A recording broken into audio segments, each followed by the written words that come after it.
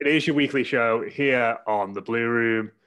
Just another quiet week in the Everton world.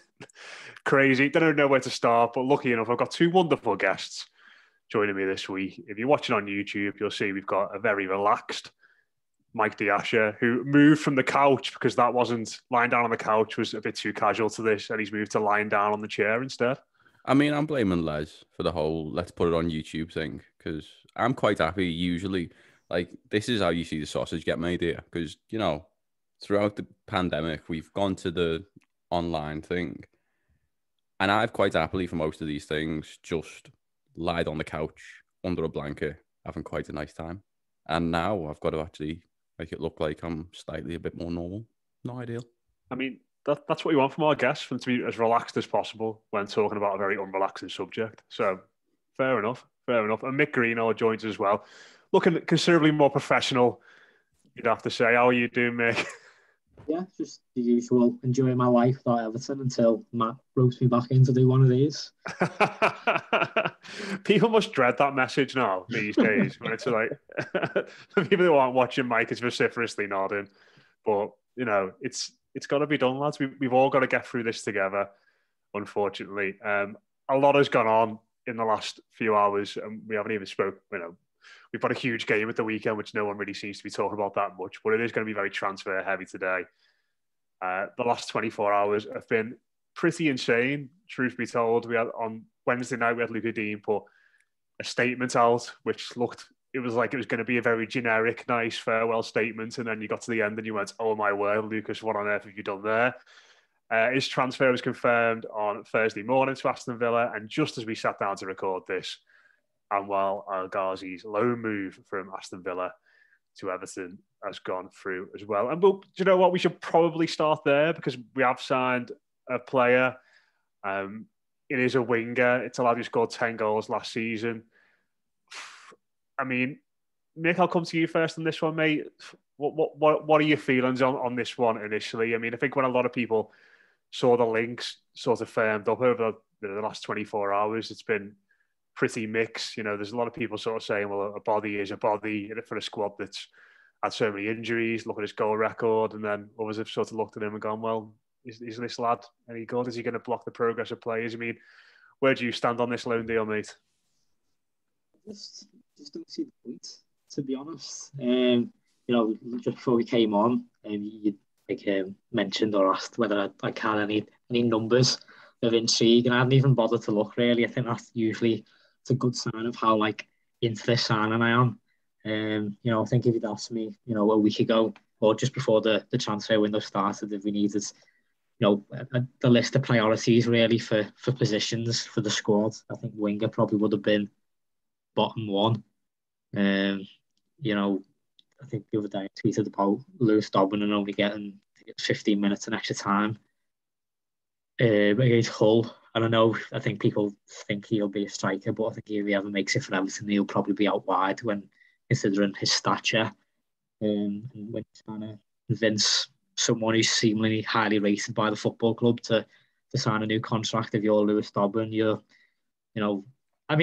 you're Lewis Dobbin anyway, why would you want to sign a new contract? But I think if you're his agent and you're looking for a final push to your decision, for me that would be it, because people are probably already worrying about what the effect and the minutes this might have on Anthony Gordon. So it's hard to think what this will do to Lewis Dobbin and his odd appearance on the substitutes bench.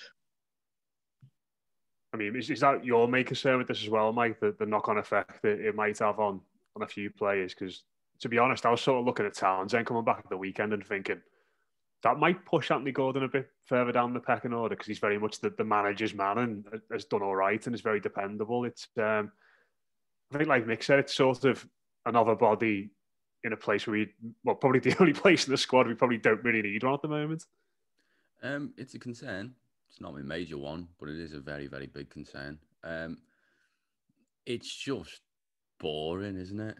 Good God, this strategic review's going swimmingly, isn't it? Let's have a look, lads. We'll all sit round in a room, and what have we been doing badly?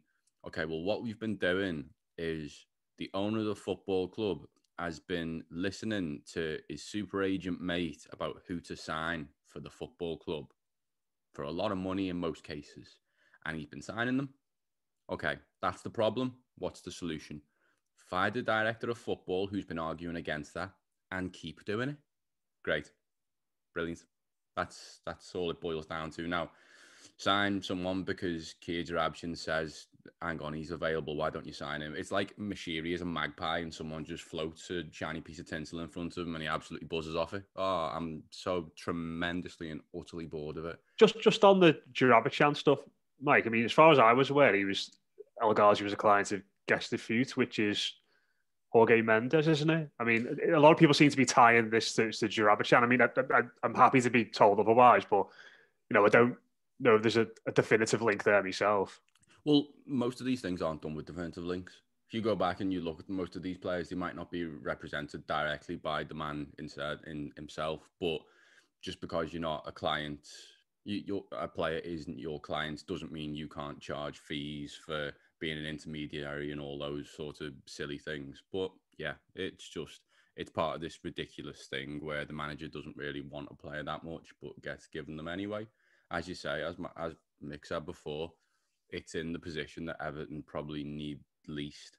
So again, we're in this situation where we'll be spending probably quite a significant sum of wages on someone we don't need when we could loan someone else from somewhere else who could actually provide us with a warm body in a position that we actually do need this year. It's just quite dull, quite banal, quite boring. And as again, it's like we're falling through this tree that is the Premier League and hitting every single branch on the way down. Because not only is the owner playing Football Manager for a laugh, as Mick says, any young player now, it's like, well, I'm probably not going to get minutes here. Well, everyone else is jumping shit. Well, they'll probably go down. So I don't know. And it's just getting to be more of Thierry Small, more of Lewis Dobbin, more of those players just aren't going to want to sign, aren't going to want to continue at the absolute basket case of a club that is Everton, not only because of the standing, not only because of the manager, but just how poor the rate is in terms of turning potential into actual talent at this club. It's ridiculous. Yeah, and I suppose, you can level a lot of blame at the manager's door, Mick, over the last few months, but this one obviously doesn't really feel like it's on him. It does sort of feel like it's the owner's one. I mean, someone like Benitez, who is very much his own man, very much likes to have autonomy over all things football matters and transfers. It's going to be interesting, I think, to see how he sort of responds to questions about this, isn't it? Because he's not been shy in the past, as we've seen with the Luca Dean stuff, of coming out and speaking candidly about situations. He doesn't strike me as the sort of man and the sort of manager that would take to having a player thrust upon him pretty well. I mean, hopefully, he loses his head over it and walks. Maybe this is the current plan of Moshiri all along. Yeah, exactly. Yeah. I'm not going to sack you because I don't want to waste any more money. So I'm just going to annoy you all day long, and I'm just going to buy all these players you don't want, and you're going to walk, and you're going to save your money, and then I'm going to, I don't know, appoint David Unsworth as the new manager. Well, I mean, to be fair, I get your point. But at the same time, I feel like looking at El Ghazi, he's a bit of a groff, quite tall. Looking at his actual style as a winger, he does actually kind of strike me as a Benitez winger for some reason. And I suppose the fact that straight away the fear and even with Townsend coming back is the fear that what this will do to Anthony Gordon. It wouldn't surprise me to see El Ghazi jump straight over Gordon in the pecking order simply because he has experience. Yeah, that in itself is a bit of a worry. I mean, what do you think of him as a player, Mike? It's to be honest, it's hard to sort of envisage what he is and how he sort of runs and what his main attributes are. He's just a lad that seems to score the odd banger, the odd penalty, and plays really well against Everton and maybe not many other teams. Yeah, scored a willie against Everton, tick.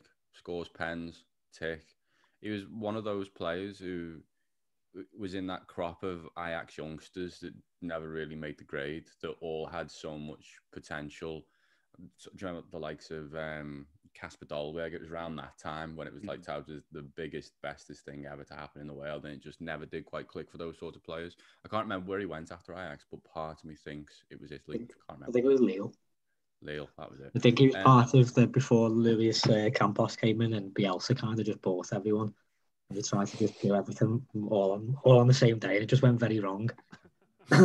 Well, he's one of those players who he's going to give you a solid 7.5, 8 out of 10 performance, maybe once every 10 games. It's not what you want, really, is it? We've got enough of those players, and I think it boils down to the fact that we have enough wingers. Like Mick saying there, he's a Benitez winger. We've got enough of them. There are enough of those already at the football club. Give me a Benitez centre half. Give me a Benitez centre midfielder. Give me another Benitez left back, because now we're back down to having one of them at the club. Oh, it baffles belief how ridiculous this football can be at times, doesn't it? Yeah. Sorry, Mick, were you going to make a point there, mate? Yeah, you mentioned before about I just had a quick look, and this is summary page, and the only two it's a data where he stands out percentile wise over the last 365 days compared to other wingers and attacking midfielders. The only two is over 70 percentile is clearances and headers won. So that is very. So when I'm saying he's very Rafael Benitez, I feel like that sums it up perfectly.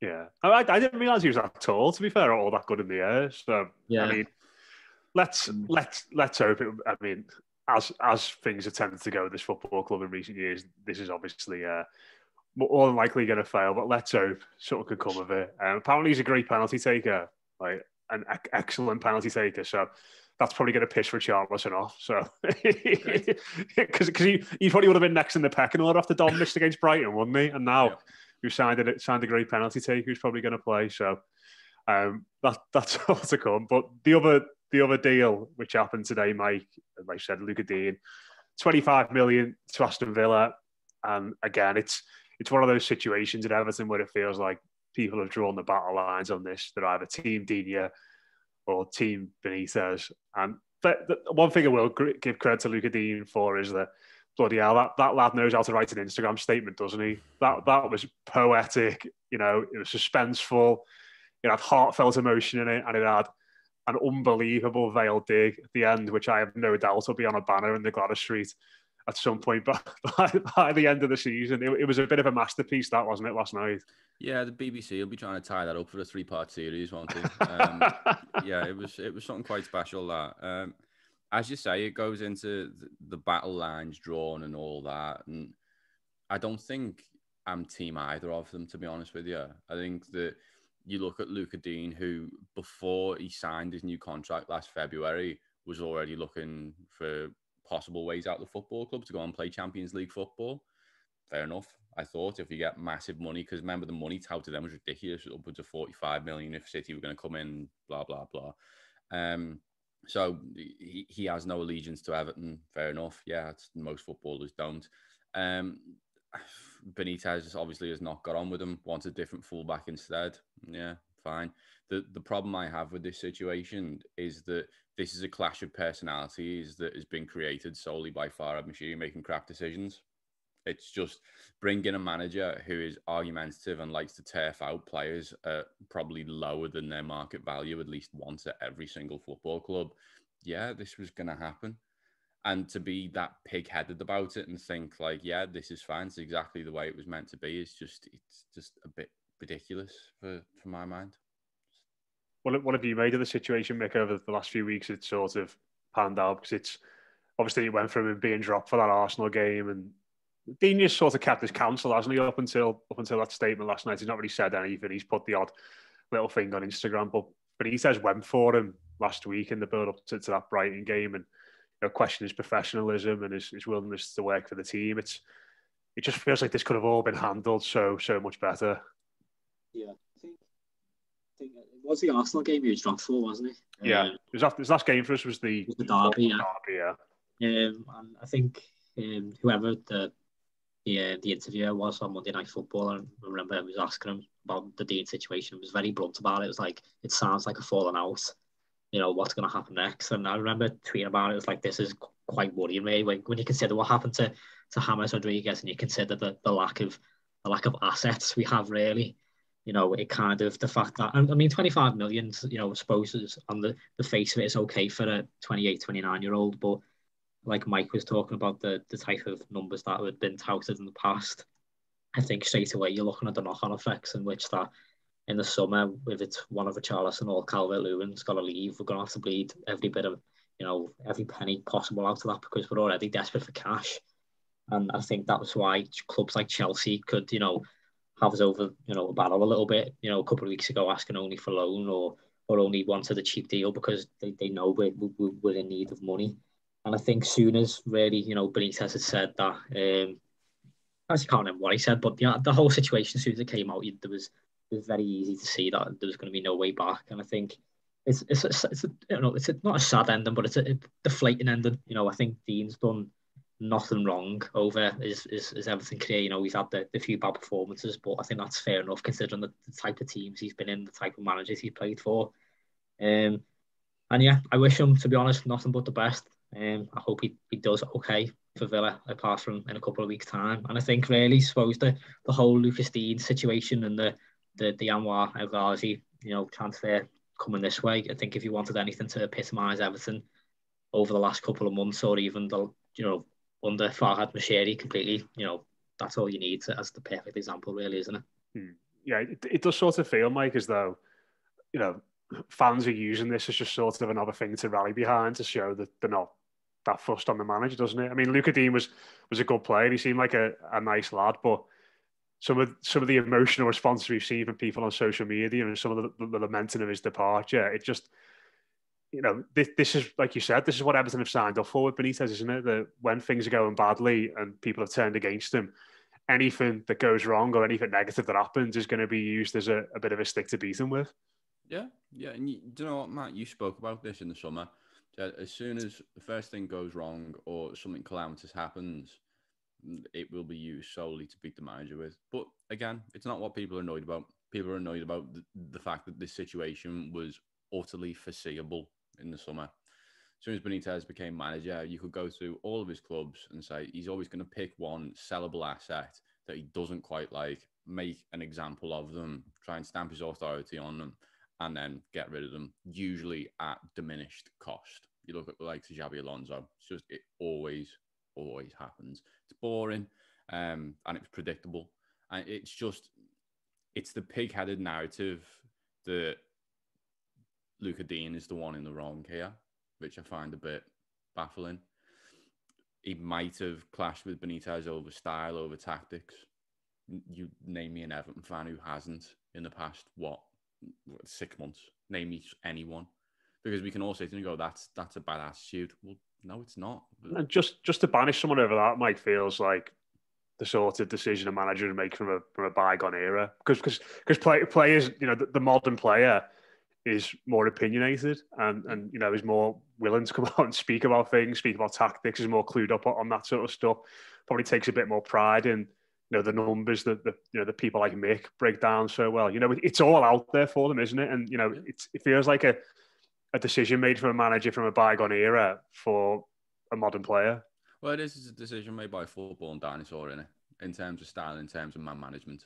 It's what we've got. It's what we've put up with. And it's what we will continue to put up with, because the owner is completely steadfast with this is going to be the one that he doesn't change his mind on, which is the most Everton thing in the world.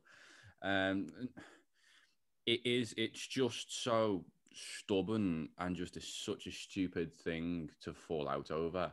But the view that Lucas Dean is this bad apple is just a bit weird.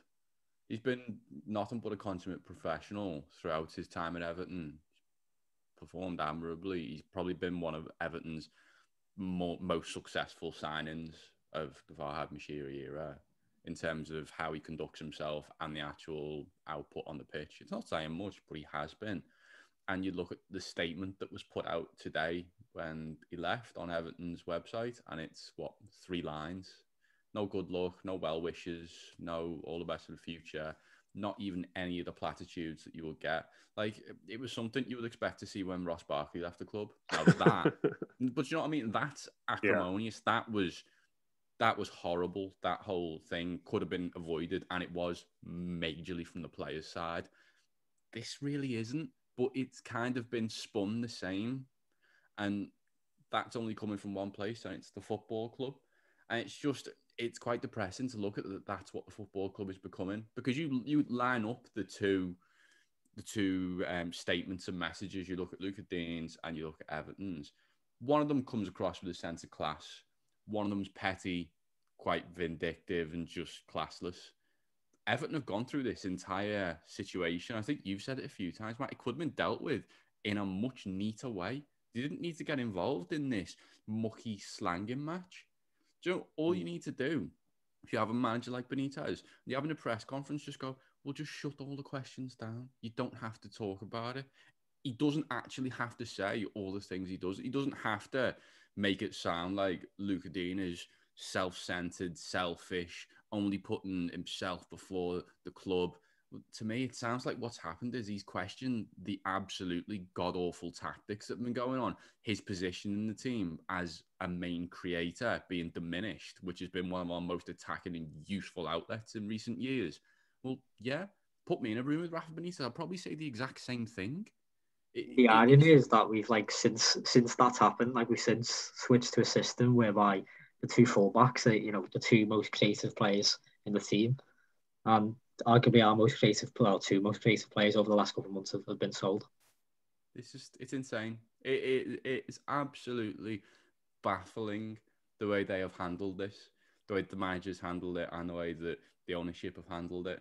And to me, it absolutely reeks of a club that is going down. No one is pulling in the right direction at that club. You can see that some of the players were quite happily criticise and question what is going on, as they should, because we all are, because it's ridiculous. But yet the management and the ownership are trying to just push it onto Moscow, just carry on, do how they're doing. And it's, sorry, but it doesn't work like that now. It's just terrifying. Yeah, it is. And I think it was interesting that a lot of the players like the statements last night, Dean, you're on Instagram, which it contained an obvious dig at the manager of the football club in it. And, there's a few little messages. I mean, I don't care about what Bernard's got to say or anything like that, but a few of the lads who are at the football club now openly liked it and openly sent messages. And maybe you can read too much into that, but I think typically in that situation, if someone's leaving and having a pop at the manager, then I imagine if people are on board maybe a bit more, they'd be like, just going to stay away from that. Not going to interact with that kind of post at all.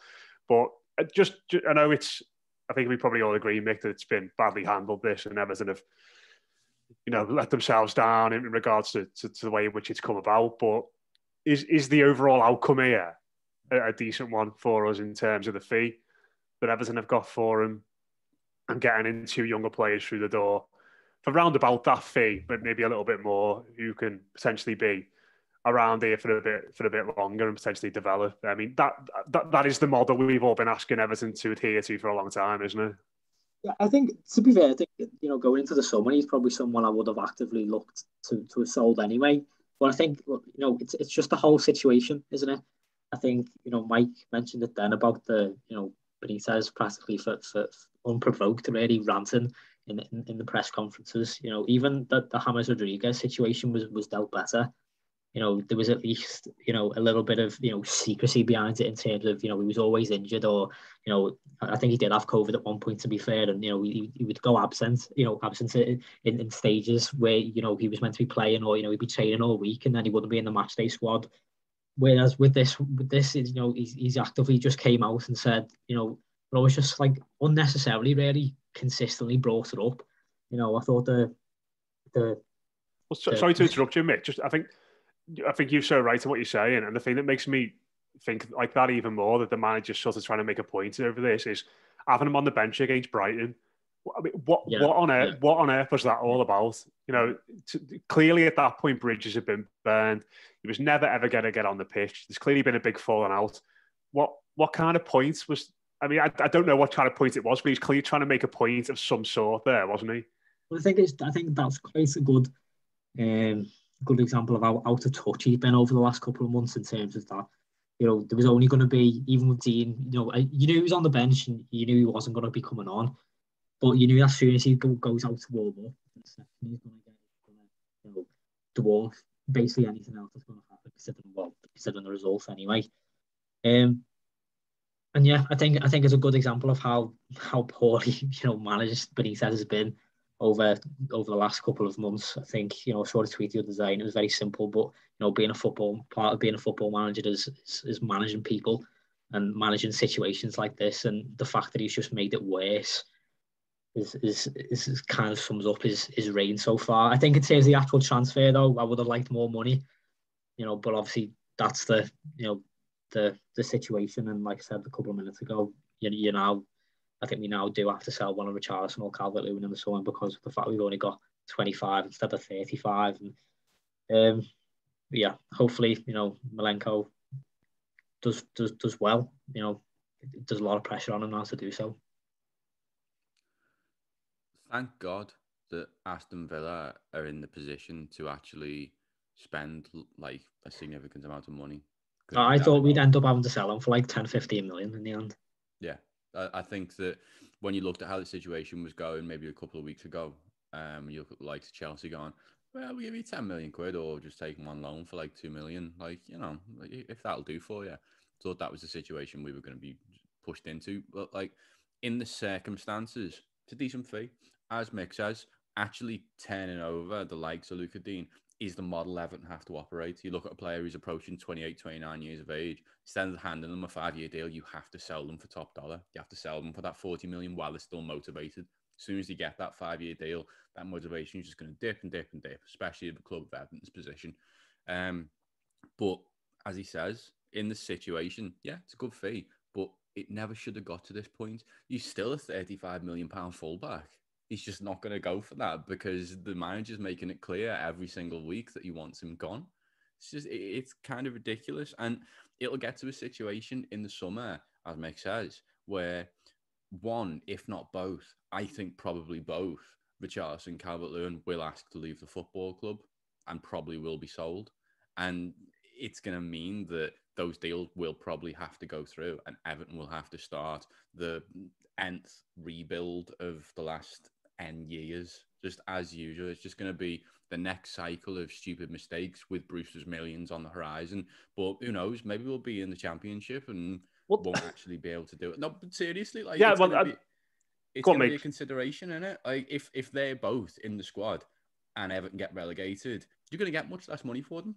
That's how it's going to be. And they're both going to want to go. This situation has engineered itself now where because players are being pushed out the door or are starting to outright mutiny within their own little groups, then they are probably already looking for moves. And you just hope that, bloody hell, I do hope that we are in the Premier League come the end of the year and can actually get top dollar for them. Because if not, I'd really struggle to see how Everton actually pull themselves back from the abyss that they're staring into.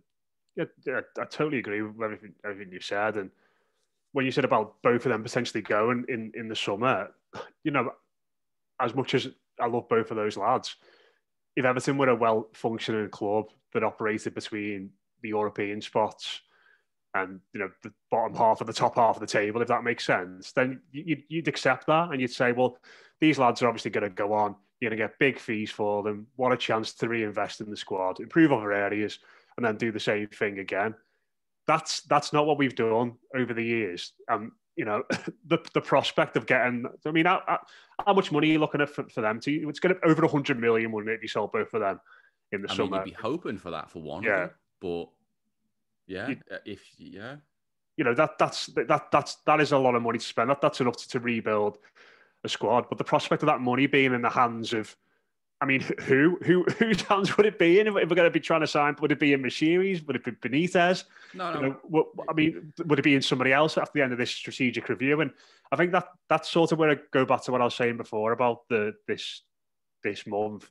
And on the face of it, you look at that, Digne going out and Patterson, Mykolenko coming in. You say, right, that's what, I don't know, interrupt me if I'm wrong. I think that's what us three all want to see Everton do. That is the model, ideally, that Everton should be looking to do because of where we are, and we've done it terribly in the past. The issue is that we've done it mid-season. We've done it in circumstances where Dean has effectively been booted out the door for a reduced fee, as you said. And we've done it in a situation where Mikalenko in particular is going to come into a team at left back that's won one Premier League game in 12 and just be asked to do a job straight away and fit in mid-season in a league he's never played in a country he's not familiar with.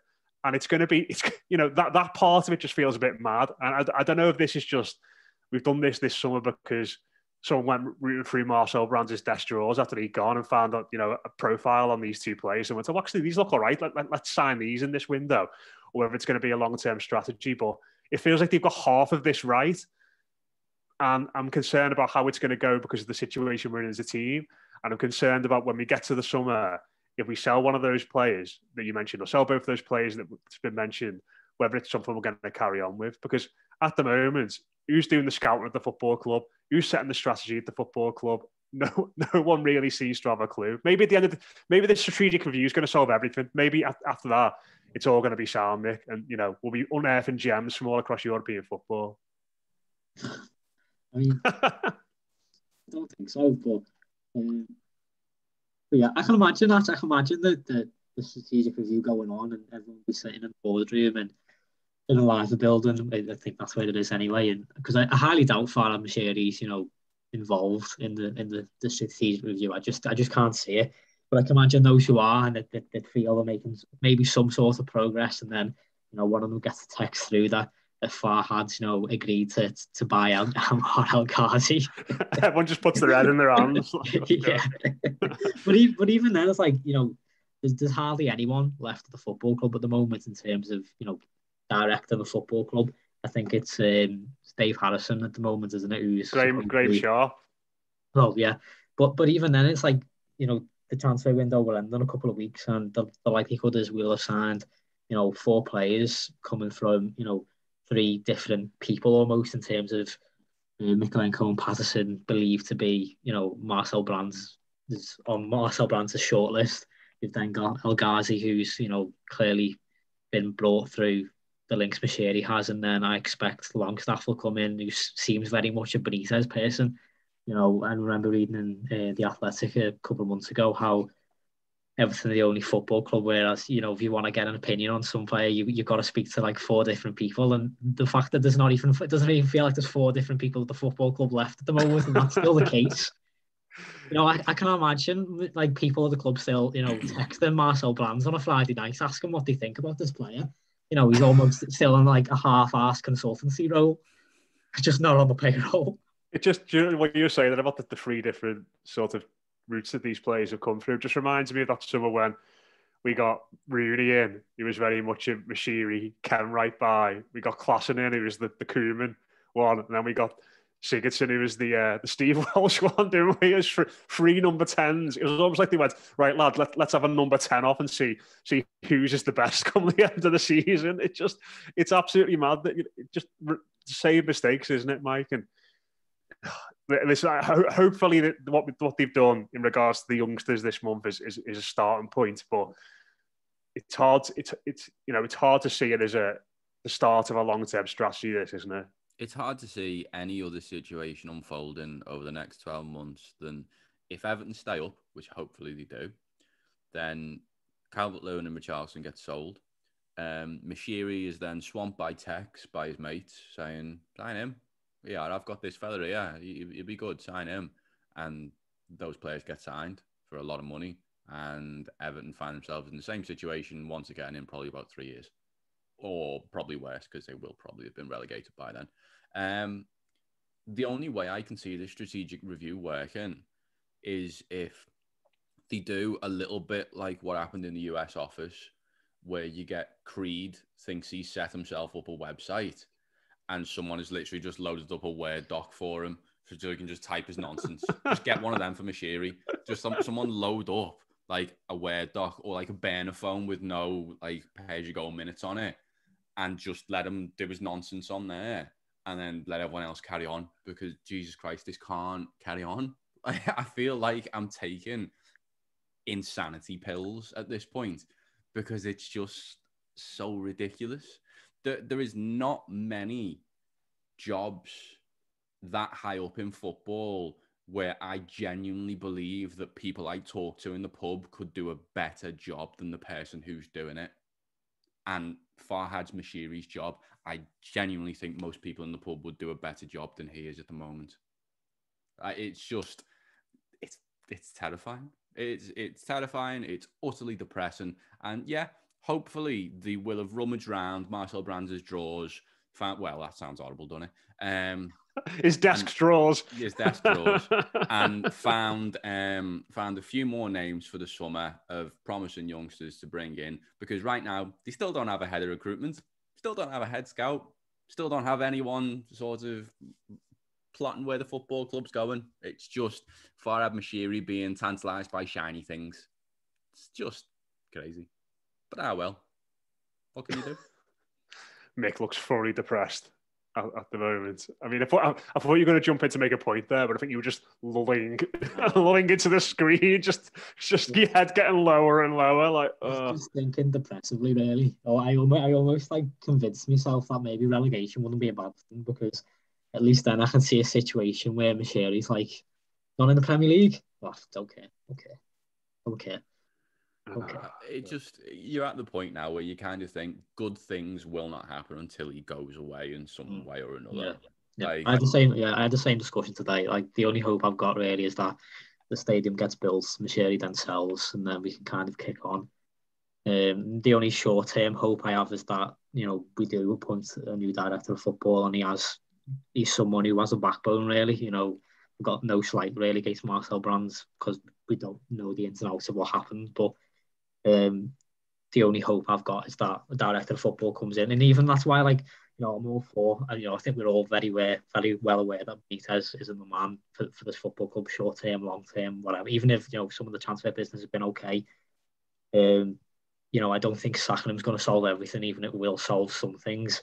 But the only thing that I think that can give me some sort of optimism is a new director of football coming in, streamlining the whole football club, appointing a new manager, and kind of just telling, you know, just giving someone with the confidence that Moshiri, someone who has the confidence from Moshiri's side, so that he'll stay away from the football operations, which he should be anyway. He should finance the football club, and that should be it. I mean, I think the only person who would have the confidence and full backing of Farhad Moshiri as a director of football is Farhad Moshiri. Well, when you mention Creed, then I can see a situation where it won't be the Word document. It'll be when he ends up being the manager for a couple of days. I mean, it's just sort of thinking about it then. Like, I remember, like, when I used to read about, like, you know, Serie A clubs in crisis, who'd like sack the manager every now and then, and their owners would do mad stuff like that, or sign players. You think, God, that's wild that even happens over there in that division. And like now it's like just the norm for us, isn't it? That we've got on. I mean, I've not necessarily seen this confirmed anywhere. And of course, we'll hear what the manager's got to say about it tomorrow. But if the owner is signing players for the football club, you know, the owner's been signing players for the football club for years now. It feels very Palermo, doesn't it? Like, it's blatantly obvious at this point that Everton are the worst run club in the league. I don't even think it's close anymore. I think a few years ago, you could probably say maybe West Ham and Newcastle got there. But obviously Newcastle was always by choice. Mike Ashley was always a very clever man who was just stingy as feck. Whereas West Ham were just insane. Now, it's just Everton. There is no worse run club than them. Hopefully. And there's only one way that goes, unless something changes. And as Mick says, you need a director of football to come in and be given responsibility.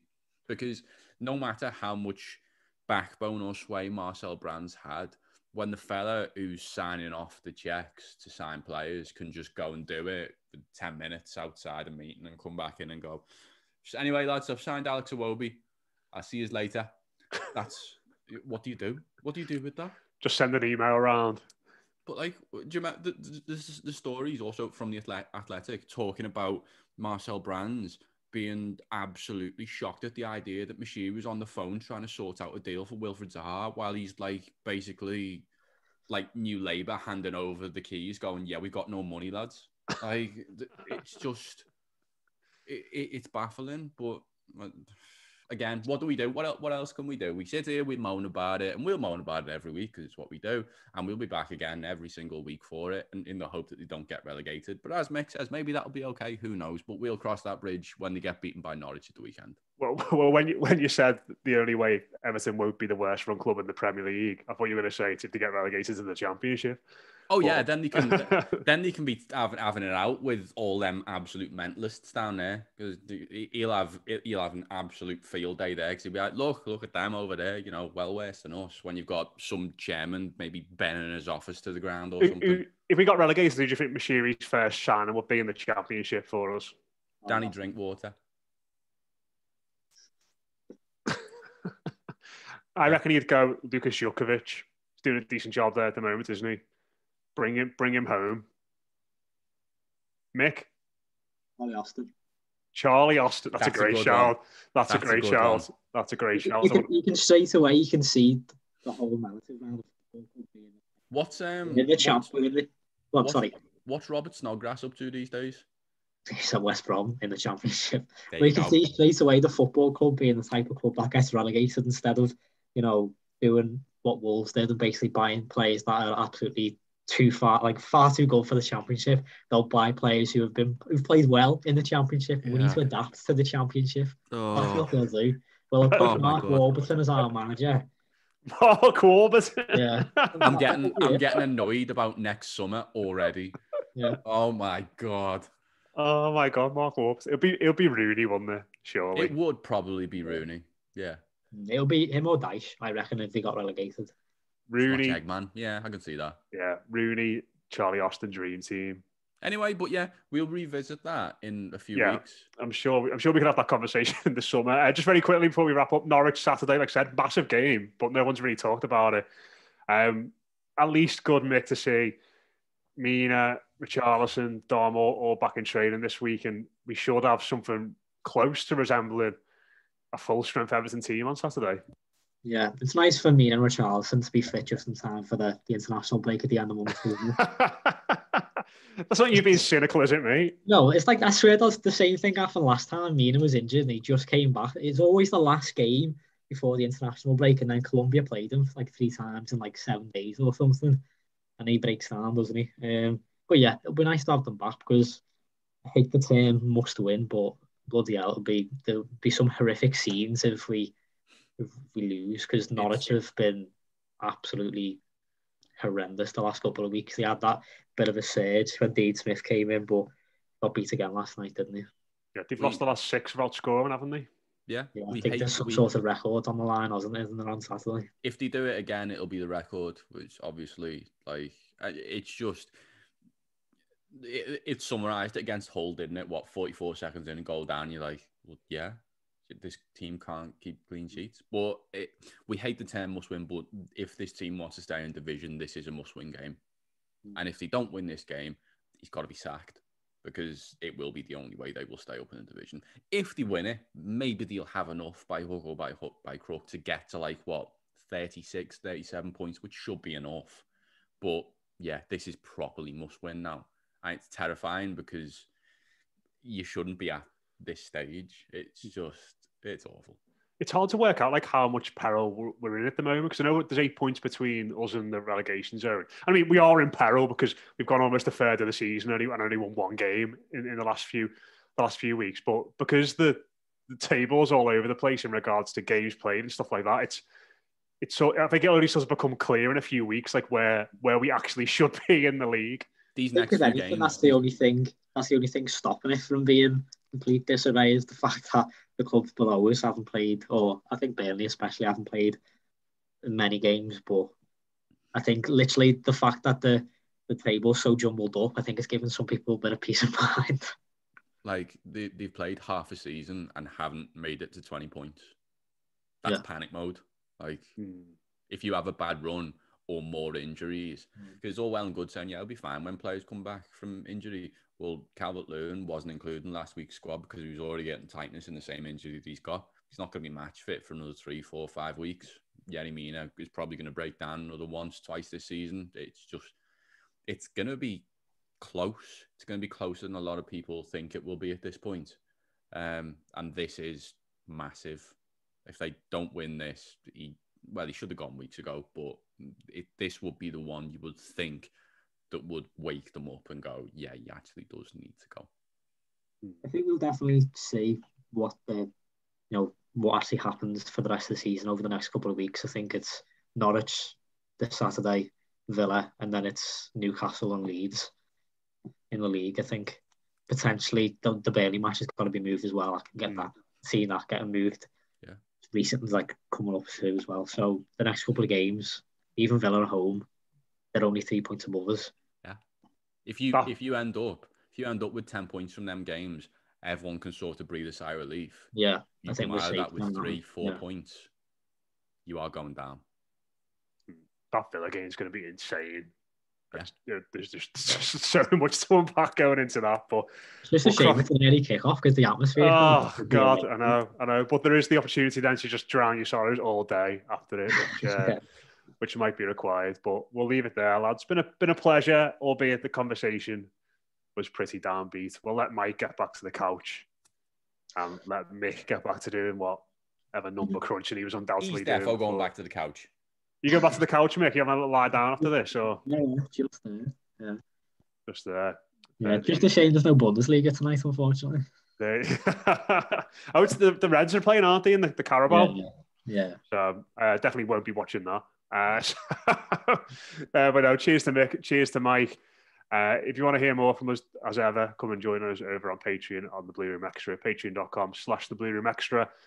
Spoke to Sam Tighe earlier from the Football Ranks podcast on Anwell Argazi. He said he turns up, lads, once every 3 or 4 games and looks like Cristiano Ronaldo. Yeah. It's just what we don't need. Great. Sounds like Cristiano Ronaldo that anyway, to be fair. God, if he only looks like him once every 3 games now with this version, that is a worry, isn't it? But yeah, we'll leave it there. It's patreon.com/the Blue Room Extra if you want a bit more from us. We'll have post-match at the weekend, and we've got mailbag and weekend preview as well. So cheers for tuning in today. We'll speak to you again very soon.